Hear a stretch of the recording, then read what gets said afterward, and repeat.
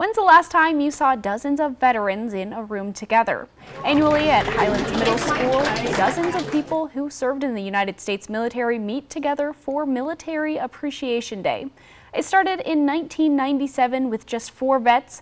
Now it's an event the whole school gets involved in, preparing the halls and welcoming home veterans from all branches and backgrounds. I spoke with retired Navy submariner Captain Ted Miller at the event about what he hopes his fellow veterans take away from this event.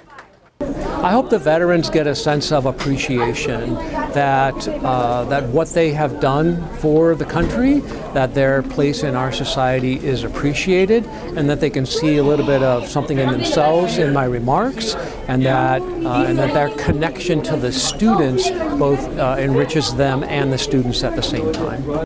Captain Miller was the keynote speaker for this year's Military Appreciation Day. His topic was, "What does service mean? Not always military."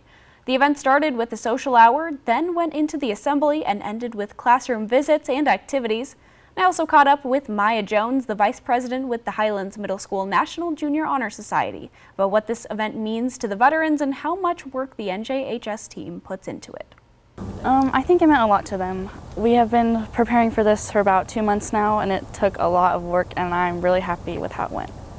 Organizer and NJHS advisor at Highlands Middle School, Connie Pfau, says this event takes weeks of preparation, days of decorating to make it one of the biggest local events approaching Veterans Day. Veterans Day officially takes place next Saturday.